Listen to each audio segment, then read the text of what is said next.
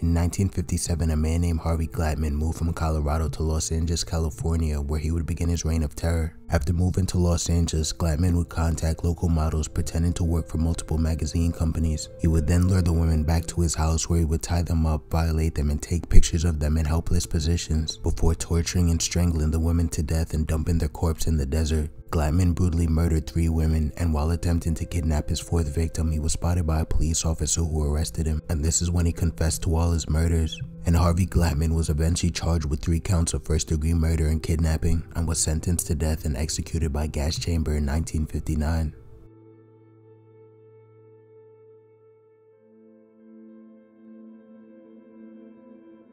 In the late 1980s, a serial killer named Robert Berdella would convince young men to come back to his apartment, and after successfully getting them into his apartment, he would drug the young men before tying them to his bed and injecting them with a strong tranquilizer so that they couldn't move. Robert also liked to take pictures of his helpless victims before he tortured the men, sometimes for days, before ultimately killing them, dismembering them, and throwing their remains in the trash.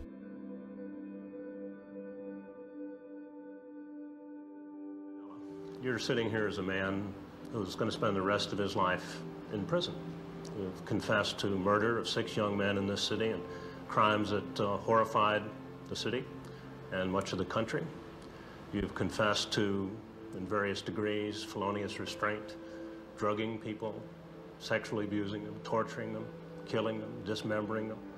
I treated them as something less than human. Nothing more than a play toy or a play object. Your prosecutors, and I do want to quote this, when you came to plead, called your crimes wantonly vile, horrible, or inhuman. Without the legalism, would you agree that those crimes are wantonly vile or inhuman?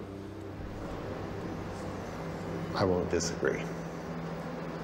It seems to me that you're suggesting that had the police done their job, had they followed the leads, had they really been on your case prior to April 2nd, 1988, they would have caught you, and some of this suffering could have been prevented. Maybe not caught me.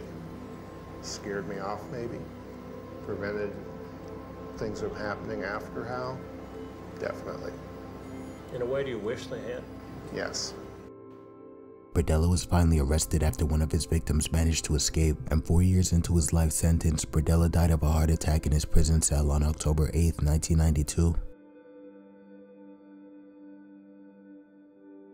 During the 1970s in Orange County, California, a sadistic man named Ronnie Alcala seduced women back to his apartment by offering to take professional photos of them, and once the women were at his apartment, he would take their pictures, but afterwards he would sexually violate them and strangle them to the point of unconsciousness, and once they woke up, he would repeat the process until they eventually died from asphyxiation. And in the middle of his murder spree, Alcala took the time out to be a contestant on a television game show called The Dating Game.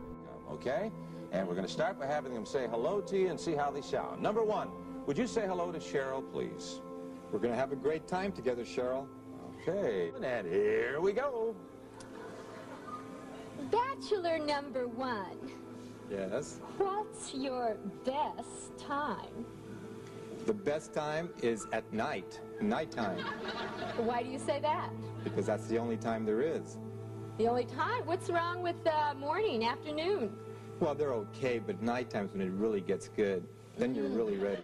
I'm a drama teacher, and I'm going to audition each of you for my private class. Bachelor number 1. You're a dirty old man. Take it. Oh, come on, over here. Oh,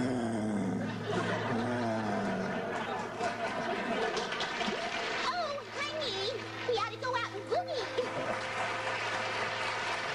Really? Bachelor number 1.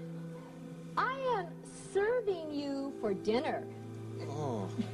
What are you called, and what do you look like?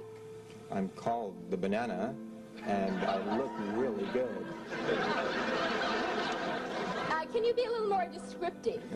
Peel me.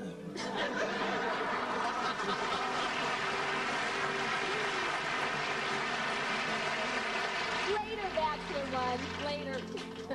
You've heard from the bachelors. You got some great dramatic presentations, some good answers, but now I'm going to ask you a question. Will that date be bachelor number 1, bachelor number 2, or bachelor number 3? Who gets the dates? Well, I like bananas, so I'll take 1. Number 1, bachelor number 1, all right.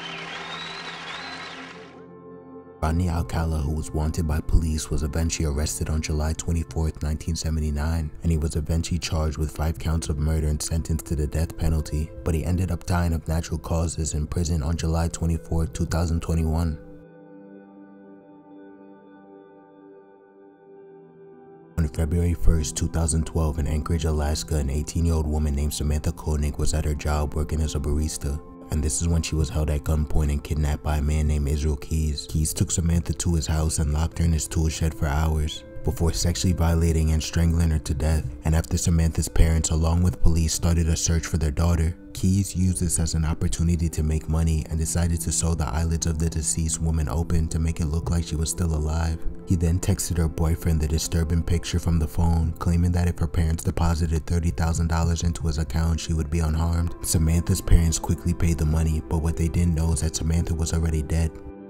And after being pulled over by police for speeding a month after the kidnapping and murder, police searched Keys' car and found Samantha's phone and debit card, causing him to be arrested and confess to killing the 18-year-old. And while being held in jail awaiting his trial, Keys ended up taking his own life by suffocating himself on December 2nd, 2012.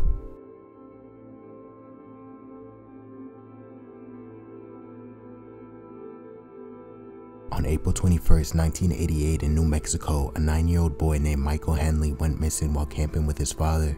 And on September 20th, 1988, a 19-year-old woman named Tara Calico went missing while riding her bike. And a year after the two went missing, a disturbing Polaroid picture of what appeared to be the 2 missing people tied up was found in a park. But to this day, no suspect has been caught for the abductions. And what exactly happened to both Michael and Tara is still unknown.